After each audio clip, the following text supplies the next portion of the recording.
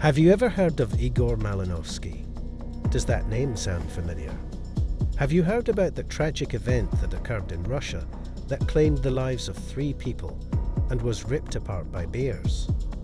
It stirred many people's hearts and came across as a shock to many. Come along with me as we investigate the facts behind the dreadful tragedy that took place in Russia. What's up, guys? Welcome back to Deadly Addiction. And yet again we are here with another infamous storyline for you. Today we will be uncovering facts about one of the tragedies that took place in mid-July. You must be wondering, how did this start? What happened during the helicopter ride? Where did these brown bears come from? Seems like there is a lot going on in this, doesn't it? Well, stick around till the end as we answer these questions. And more as we explore into the final moments of one of the world's junior biathlon champions and his passengers. Grab some snacks, as there is a lot that's going to be unraveled. Without further delay, let's get right into it. On July 16th, the visitors were flying around the renowned tourist zone of Kamchatka, a peninsula in Russia, when the plane's pilot, Igor Malinovsky, aged 25, suddenly lost control. It is said that there were 2 passengers on board, a wealthy couple, Sergei Kolesniak and Zoya Kagorodova, along with the pilot. Before we get into the story, let's start off by investigating who Igor Malinovsky was. Born in the spring, March 18, 1997, Igor Malinovsky was a Russian biathlete who participated in the Olympics and World Championships. He was a Russian Federation Master of Sports. According to reports, Malinovsky was a 5-time junior world champion in biathlon before being sidelined by the pandemic. In case you were wondering what biathlon is, it is a winter sport that combines cross-country skiing and rifle shooting. He subsequently opted to retrain as a pilot and began working for his father, Vladimir Malinovsky, for a company that took tourists to secluded and stunning locations in Kamchatka. Now that we've had a brief introduction on Malinovsky, let's take a look at the couple that were traveling along with him, Sergei Kolesniak and Zoya Kagorodova. Kolesniak, who was said to be 39 years of age, was the CEO of Tel2, and Kagorodova was a well-known entrepreneur in her mid-30s.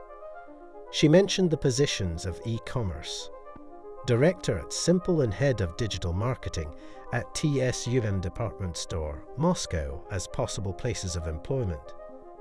Kagorodova declared in April 2022 that she will begin manufacturing hygienic tampons for ladies.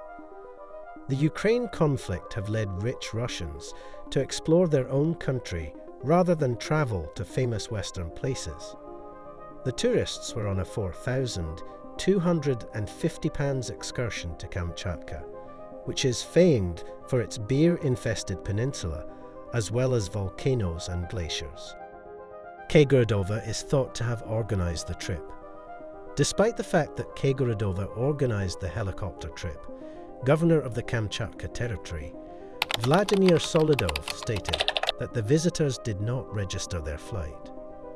With that being said, let's actually take a deep dive onto the incident we are here to talk about. According to Russia's Channel 5 News, the crash was reported by the Ministry of Emergency Situations. It happened during a 9-day tour to the region amid bad flying conditions. The path they travelled on the day of the tragedy was centred on the Uzon caldera, which is in the core of Kamchatka's volcanic zone. In that part of Kamchatka, there are no roads, and the only way to see the beautiful volcanic scenery was by a helicopter. Their helicopter was meant to arrive in the nearby town of Milkovo by 7 p.m. local time. But, however, the connection with the ship was disrupted, which triggered a search. The poor weather, which included dark clouds and limited visibility, prevented search and rescue teams from getting to work right away. Once the weather ceased, The next day after visiting the Valley of the Geysers in Kamchatka, Russia's far east, rescuers discovered the burnt remnants of the helicopter named Nadezhda, or Hope. The bodies of the 3 people were discovered on July 17th, a day after the disaster at the Semyachkov Pass, 13 kilometers from the Uzon volcano. However, it seemed that brown bears discovered the lifeless trio first, as they reportedly carried their carcasses away and gnawed at them. You must be wondering if the victims were killed by the bears, or were they already dead before the bears found them. However, it's unclear if the tourists had already died when the bears discovered them at the accident scene. Brown bears generally avoid harming humans unless they are threatened in some way. On the contrary side, they hunt and feed opportunistically and will readily scavenge. The Kamchatka brown bear is one of the world's biggest ursines, weighing almost 700 kilograms. And they have previously killed individuals. In 1996, a bear pulled famed Japanese wildlife photographer Michio Hoshino from his tent in southern Kamchatka, killing him. The entire story of the occurrences that took place during the event has as yet to be resolved. With the entire incident being covered, I would want to mention that even if helicopter trips are thrilling and fascinating rather than merely riding on roads, it has a lot of drawbacks.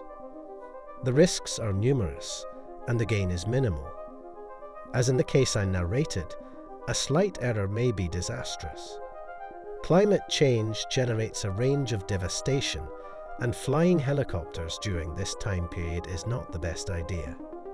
There isn't much we can do during an occurrence like this, but we can always be cautious, whether we're flying or driving. Some damages might be prevented if we give adequate safety equipments and educate individuals on how to rescue themselves in these types of circumstances. That's all I've got for you today, I hope. I've covered everything there is to know about this tragedy. If you have any thoughts, please leave them in the comments section below. We cherish our valued subscribers' input, so please do not hesitate to provide it. Also, let us know if you want more stories like this in future videos. Your suggestions are of the utmost importance to us. And that's it for today's video. Please like, share and subscribe if you haven't done so already, and make sure to click the bell icon so that you don't miss any updates from us. Until then, stay safe, and I'll see you guys in the next one.